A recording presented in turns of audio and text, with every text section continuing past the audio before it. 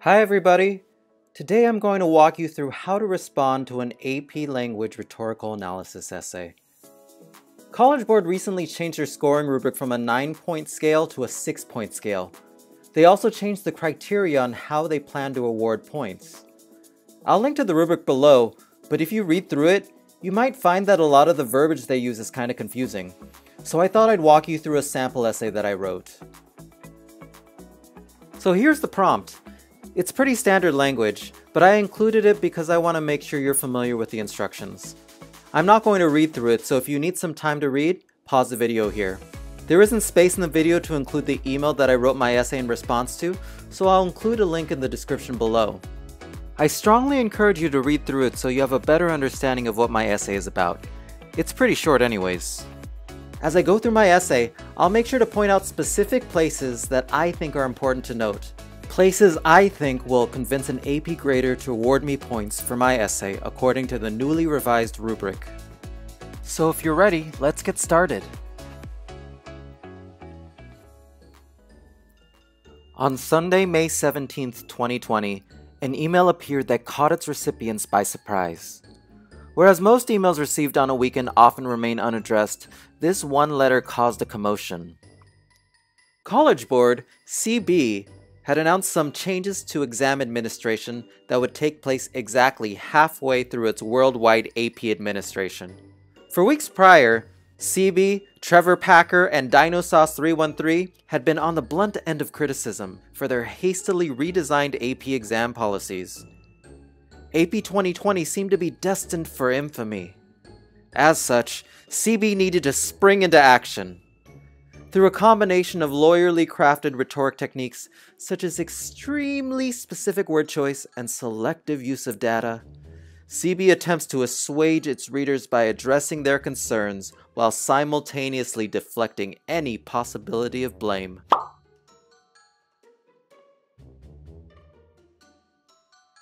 The email itself starts with a bit of fanfare. Today we reach the midway point of the 2-week primary administration. Such deliberate word choice harkens back to the beginning of many presidential addresses or breaking news reports. But alas, this is not a serious situation. It is a happy one. CB is proud of its myriad participants in this program. They utilize optimistic diction like "showed up" and claim the college credit to paint an image of bright-eyed, bushy-tailed, eager young academics who are destined for bigger and greater things. Truly, this word choice is inspired because saying that these students rolled out of bed to take a stressful, unfamiliar exam they aren't even sure they can submit, let alone pass, just doesn't have the same ring to it. CB knows their audience. They specifically strike a tone of intentional positivity that clearly attempts to instill a feeling of warm fuzzies into their potentially stressed out reader.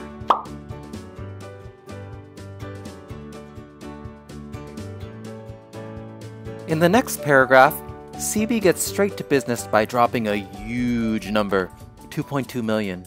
This staggering number of exams taken is enough to make its readers' heads spin, as it contains far more zeros than their annual salary. CB, who clearly has the resources to count millions of exams, conveniently goes on to state that a vast majority of students successfully completed their exams.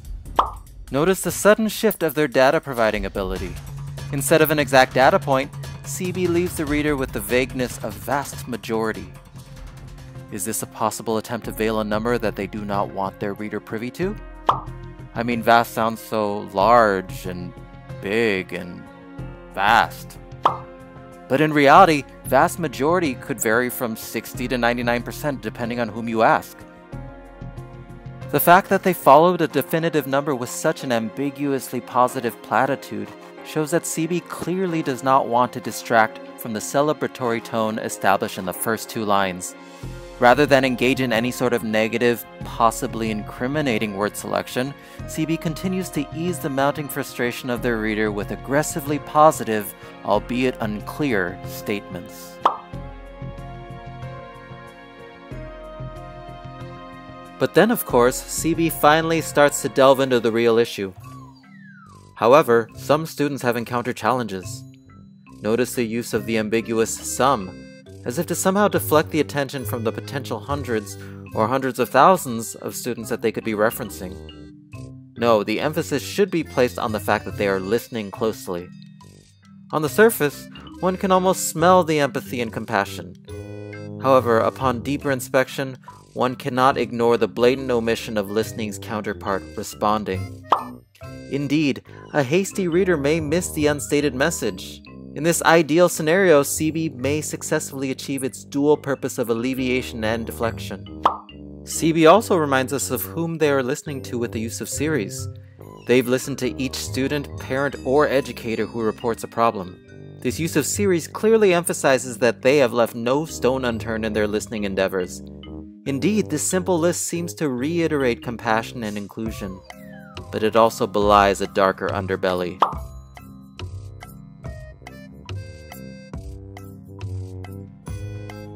CB can attest to listening because their understaffed call centers have resulted in many callers giving up before they can speak to a live representative. CB can attest to listening because other words like addressing, discussing, and coordinating would imply too much action. CB can attest to listening because their business hours occur when many frazzled European, Asian, and African students are asleep and unable to call to report anything. Granted, CB administrators have been quite busy the past 2 months attempting to pull off the Herculean task of administering 2.2 million AP exams, so one can forgive their interesting verb choice. Maybe listening was all they could do. Shortly after, CB lays out the important news, all the while continuing to carefully cherry-pick words. Of course, they must preface the list first. We share the deep disappointment of students who are unable to submit responses. Compare this with a phrase like, we share students' disappointment in our messed up submission process. This slight shift in language and the omission of a possessive pronoun like our is all it takes to avoid even the slightest hint of culpability.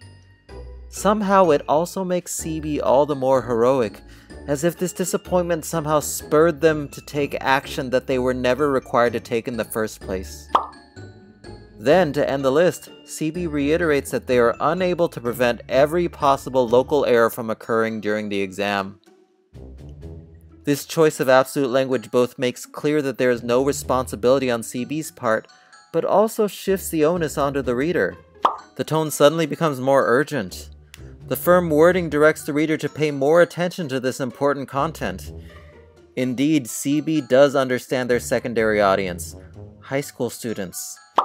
As CB emphasizes this list, the overstressed high school counselor reading this email is reminded that it is their job, not CB's, to nag their lovingly forgetful students, who will still email and text them 5 minutes before the exam with profound confusion anyways.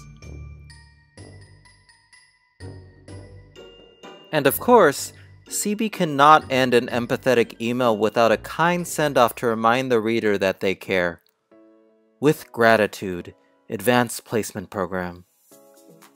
The lack of inclusion of name makes stunningly clear to the dear colleague addressee of this letter that there is no recourse or opportunity to respond.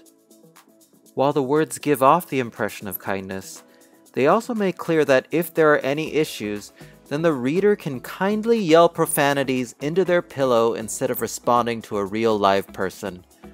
The conclusion of this email provides a gentle reminder that while CB is a non-profit organization, they are, at the end of the day, still $1 billion educational monopoly.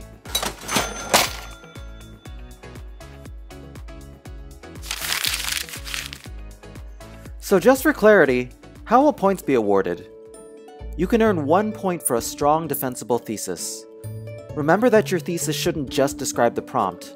You should present a strong claim or opinion that can be supported by the text. You can earn up to 4 points for your evidence and commentary. To earn full credit, you need to provide specific evidence that helps support your claim. You can't just cite the text. You need to make sure that you explain how this evidence backs up your argument. And every time you write a paragraph, remember to reinforce your thesis at the end.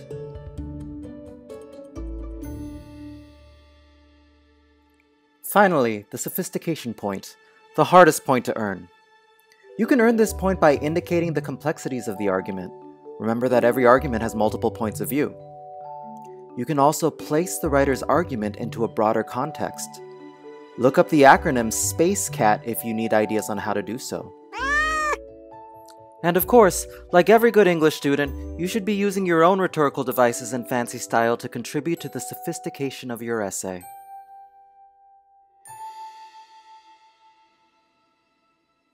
I hope you found this video helpful. If you have any questions, feel free to leave them below. It was just an idea I came up with suddenly in the middle of all the drama of AP season 2020. Please don't take the satire too seriously. It was just something fun that I thought would be educational but also make you smile. If it did, give it a thumbs up. If you have any suggestions on what kind of videos you want me to make next, leave a comment below. And don't forget to click the subscribe button.